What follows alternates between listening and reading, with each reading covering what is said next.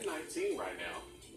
More than 2 decades since the Toy Story film first hit theaters, you can now step inside the world of Buzz, Woody, and their friends. Walt Disney World in Orlando launching the Toy Story Land. TravelZoo senior editor Gabe Saglie gives us a sneak peek. So think about this. The first Toy Story film premiered 23 years ago. That means we've had almost a quarter century to fall in love with all those characters. And this is where they come to life. Toy Story Land, now open to the world inside Hollywood Studios at Walt Disney World. We are in the midst of Andy's backyard. All his friends are there. We've got Jessie, we've got Buzz, and of course Sheriff Woody. We're going to meet them all right now. Let's go. At 11 acres, Toy Story Land is the largest expansion of Disney's Hollywood Studios in the park's 29-year history. It is a bright, colorful depiction of Pixar's adored Toy Story movie franchise, which places guests smack in the middle of Andy's backyard and turns them into honorary toys. Suddenly, you're the size of Andy's Green Army Men, and everything else from the 20-foot Sheriff Woody doll to the 14-foot Buzz Lightyear toy is larger than life. One fun thing when you enlarge these toys up to the scale is really keeping accurate with the textures, the look of them. All that really helps with the believability, and we really want to keep you in that story and in this world. So as you go through the land, just slow down, look at the details. Throughout the land are amazing graphics. There are characters that might not be three-dimensional characters, but you see them in graphics. But there are a lot of little things to discover as you progress through the land. The star attraction here is the brand new Slinky Dog Dash, a 2-minute, family-friendly roller coaster ride.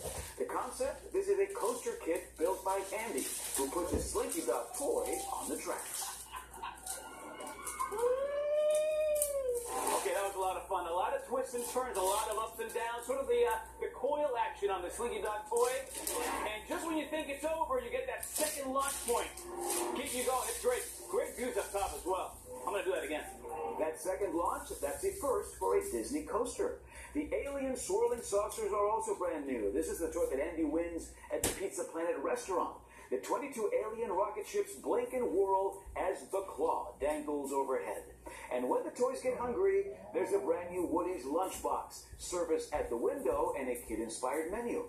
I helped put together the tachos, oven-baked tater tots with beef chili, a tomato and pepper cheese sauce, and corn chips for crunch. And I loved the barbecue brisket melt. It has barbecue beef brisket. It has 2 different kinds of cheeses, Monterey Jack and cheddar cheese, barbecue sauce, and with some pickle in there. And we also use a garlic butter to toast the sourdough bread. Yeah, and the pickle gives it a little crunch, a little sweetness, and that's delicious. Mom and Dad are going to like that sandwich. Toy Story Mania has been a favorite at Hollywood Studios for years. It puts you inside an interactive 4D video game. But it gets a brand new entrance inside Toy Story Land and a new third track. The next big attraction here at Hollywood Studios is under construction right now. That's Star Wars Galaxy's Edge, landing in the fall of 2019. In the meantime, though, back to infinity and beyond at Toy Story Land.